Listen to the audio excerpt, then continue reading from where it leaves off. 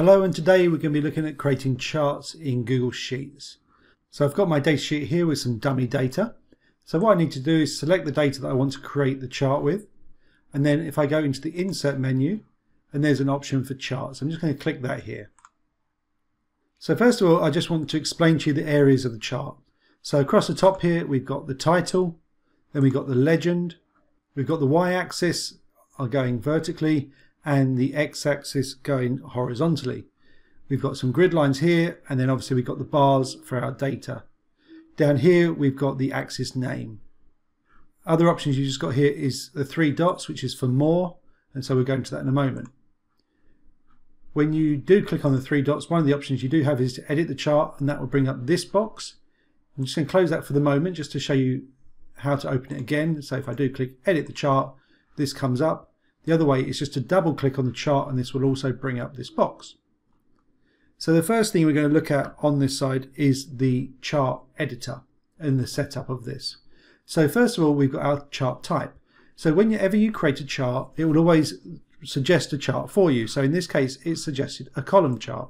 I can go into here, there's a bar chart suggested, but I've got other options here as well that I can choose. So a range of different options for the different types of chart that you want.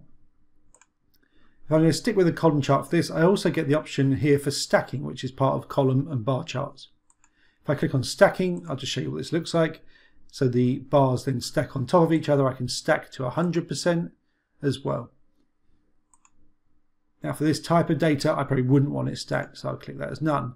And to be honest, for this type of data, it's probably better as a line chart. Going down after this, we've got our data range. So at the moment, you can see it's picked up A1 to D12. So that's the data here. If I want to change that, I can click on here. So I could actually say, I just want to C12. And so it removes some of that data. Or additionally, I could add another range in as well. So I'm just going to undo that so I can add my data back in. Okay, after this we've got our axis title. So currently it's student names. That's picking this up from the cell A1. If I click on here, I can remove this, or I can add a label. So I can change that if I want. I can also choose options here for series, but I wouldn't worry about this for now, that's more advanced. I can switch these round. So if I want the exams at the bottom instead of the names of the students, I can see this. So I can see the different levels people took for the exams. So let's change that back. And this is also where it picks up what's using as the headers. So using row 1, so that's this across here, is row 1. Using column A, which is this column here, for the labels. So that's where these things are being picked up from. So once I've done with my setup, I can go into customize to change how the chart looks.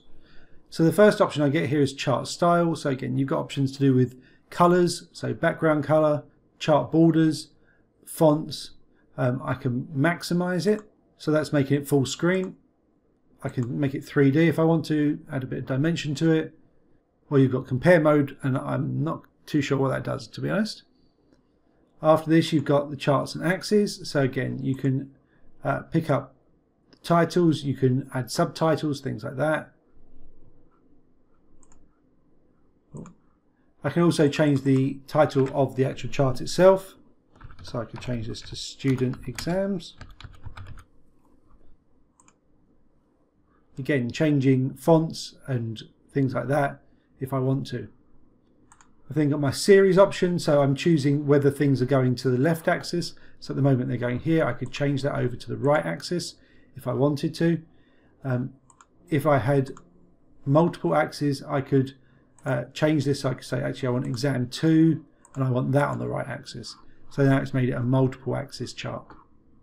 Here again, I can put in error bars if I want to, data labels, so they can come up here. Turn those off. The other option I get here is for a trend line. If I want the trend line there, I can then choose which type of trend line I want, the colors, again, and fonts, those kind of things. So I'm going to turn all that off to declutter my chart. Next option we have is legend. Now with the legend, you can move this around manually, but I'd recommend just using this. So if I want my legend at the bottom, I can move that there. Again, font, color, things there. Axis title. So again, we've got axis title, font color, and also where we want it to appear. So at the moment on the horizontal axis they're there, but I could say I want them slanted at 60 degrees. Obviously sometimes if you've got particularly long axis titles you might want 90 degrees, but do check that they read properly as well there. I can also change the order of my charts here, so you can see that flipping around in the order. And then the vertical axis, again similar things. I can choose the font size, color, all those kind of things. The scale, so I can change the scales there, have it as logarithmic,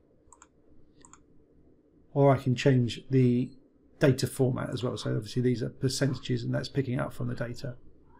And lastly here we've got the grid lines.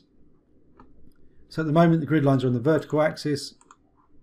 I can change how often I want these grid lines. So at the moment they're every 25 and that's an auto, so I could change this to 10, so you can see it's changed there. I could also change the colours, and also I can add minor grid lines in as well. So that one's on 10, so I could say actually I want minor grid lines as well for every 5. Once you have the chart, you can obviously see now it's kind of over my data, so that doesn't really help me.